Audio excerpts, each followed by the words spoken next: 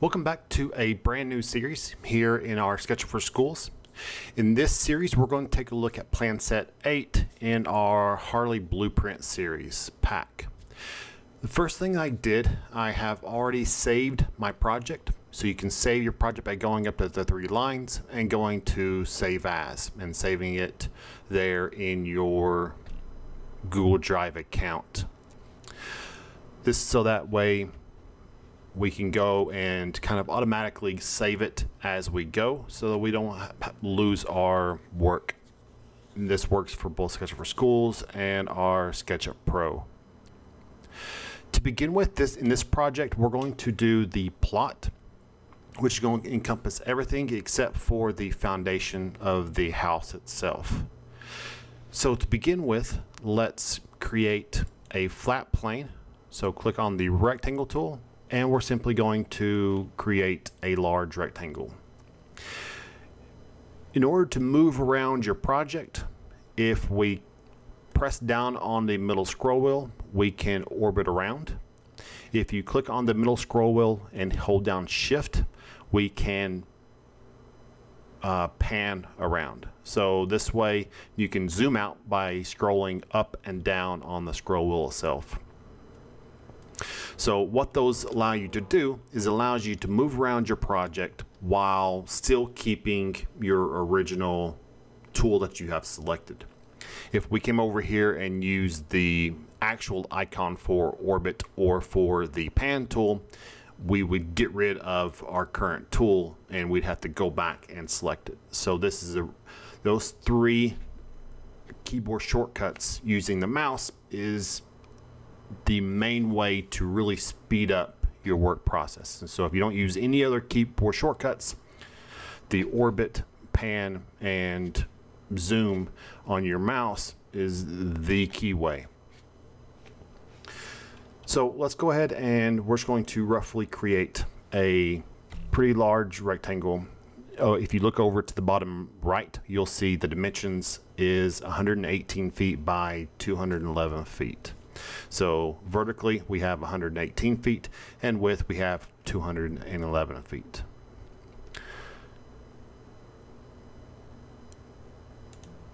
Let's take, if we click on this third from the bottom, you'll see we have a whole bunch of other tools or tools that are available to us. We're going to click on the tape measure, and I'm simply going to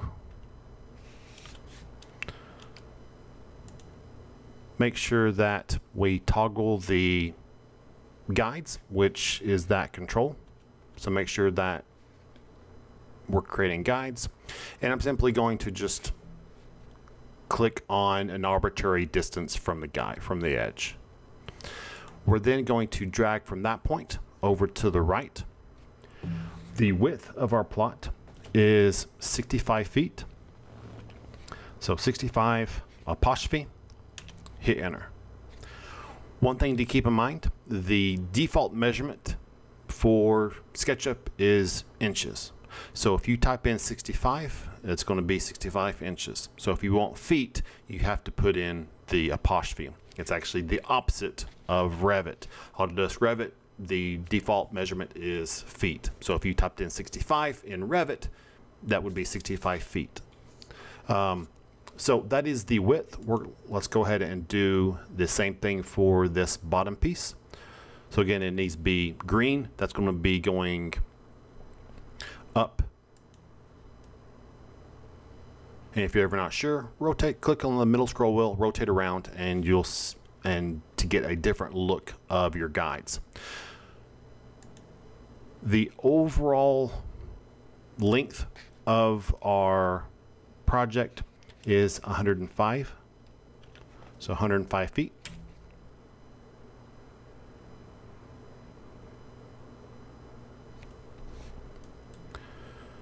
So let's take our rectangle tool now that we have those dimensions and simply just connect all those dots. I'm going to take my eraser tool and I'm going to erase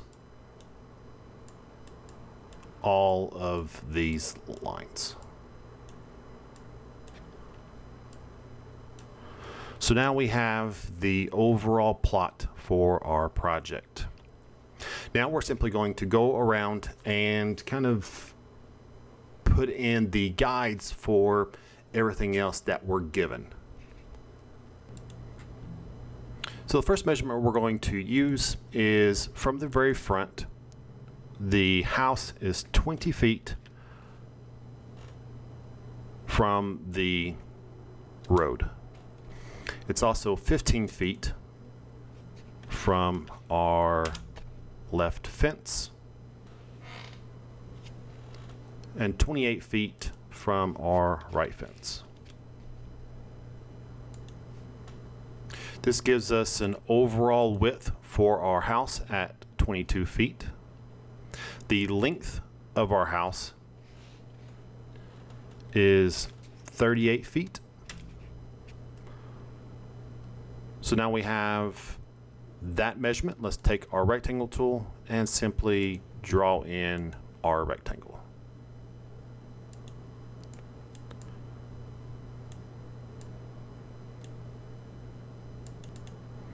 On our right side, we have a garage. So the garage is 5 feet from the fence line, 15 feet from the road, and the overall length and width of our garage is 20 feet by 12 feet. So again, this is 12 feet, this is our 20 feet, and it is 5 feet from the side and 15 feet from the road. Let's take our rectangle tool and draw in our rectangle. If you're just starting out, you have to keep in mind the guides are simply guides. They're not actually doing anything. So if we don't type in, or if we don't put in that rectangle, then it's not there. The guides are, but that's it. So that's one thing to keep in mind with guides. It actually doesn't, they don't change your drawing any. It's just there to help you figure out where to draw. And that's important here in our SketchUp. So let's erase our guides once again. A few other measurements. The overall back part of our plot is 47 feet. We do have a fence that is 3'6". So in order to type in 3'6", we can do 3'6". Again, default measurement in SketchUp is inches, so we don't need to put in the double apostrophe for inches. So simply just type in 3'6", and that is our fence. So I'm just going to draw a line using the line tool all the way across in order to signify that that is the location of our fence. One of the last little things we have here in the very back, we do have a small little room. It is 10 feet off that left edge, and it is 10 feet long and 5 feet wide. So we're simply going to do that, come in and draw in that measurement, and that is that little room in the very back corner. At this point, we're pretty much done with the plot itself. I want to click on the face of this rectangle and delete. Same thing with this one, and same thing for this one. If we go underneath, let's take our push-pull tool, click, and we're going to bring this down. Just an arbitrary number. It doesn't really matter where you're going to bring it down to.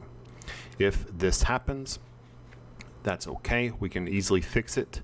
If you look down here in the bottom, you'll see where it says Control equals toggle to create a new starting face. So simply just hit the Control. It brings up a little plus sign. that means it's going to create a new face. Click on it, bring it up, hover over this right edge. That's called inferencing. You'll see our little dashed line. Go ahead and click. And now we can do the same thing for this piece here. Hover over our face here. That's going to inference that measurement. Go ahead and click.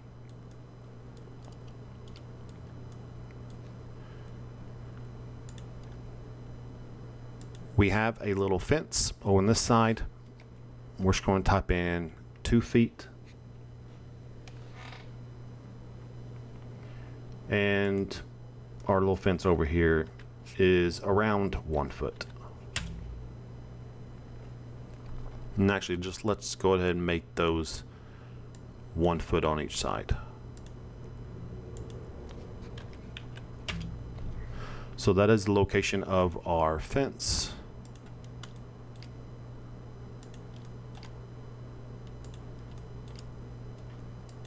We do have a sidewalk and a driveway. That's not part of the plot, but we will be adding that in at a later time. Next, I want to turn all of this into a group. So erase those guides, take your selection tool, and I want to click 3 times rapidly in order to select everything. Whenever you're selecting things, if you click once, it's going to select whatever you select. So I select this face, so it's only going to select the face. If I double click, it's going to select the face and all of the edges. And if I click on 3 times, it's going to select everything that touches that face. So now everything is selected. I want to right click and I want to turn this into a group. Over here, you'll see our outline panel. You'll see that we have 2 groups right now. We have a component, which is these 3 little squares. That is that little person over here. And we have the group that we just made. We can right click on that and rename.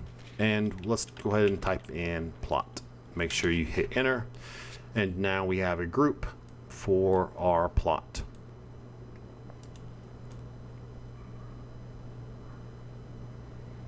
So at this point, I'm going to leave it just like it is. We will use textures and materials at a later time. Make sure you save your project. And stay tuned for our next episode where we start taking a look at the foundations for our 3 rooms.